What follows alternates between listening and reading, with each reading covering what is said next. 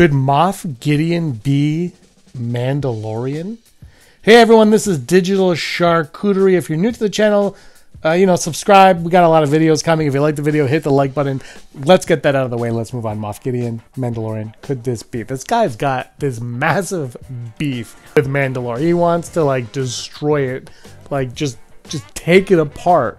And I understand he's evil and this is what bad guys do, but we're 3 seasons in. You'd think there might be some motive to this and why. And now he has Mandalorian armor and his Beskar troopers and everything is Mandalorian inspired. The Praetorian guards are Mandalorian inspired. They look freaking amazing. Do not fight. I will not take no for an answer on that one. So could he be Mandalorian? Is it possible that he was a Mandalorian who was sent into exile for one reason or another? But he was smart, almost too smart, and he worked his way up the Imperial ranks and positioned himself to have some power, and is the reason we have the Purge on Mandalore. Maybe it was his doing. He was a big part of that. And what he sees in Din Djarin, in our Mandalorian, is what could have been for Moff Gideon, but instead we have this, which, let's be honest, this is the coolest freaking outfit, right? This is Darth Vader coolness here. We got the horns, from Maul. Freaking awesome. Armor or something. This is great. I love it. Is it possible that this is a scenario for Moff Gideon? What is he, a Mandalorian, former Mandalorian,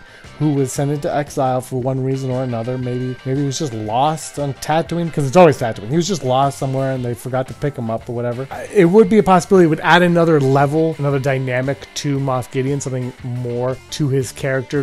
He's already such a great 3-dimensional character. Giancarlo Esposito knocked it out of the park, obviously, with him. But this just adds so much more, and it makes his obsession with Mandalorian Din Djarin that much more intimate. That's just something that has been crossing my mind. Let me know what you guys think in the comments below. I really appreciate you guys sticking by. Please give us a like and a subscribe. But until next time, may the force of others be with you.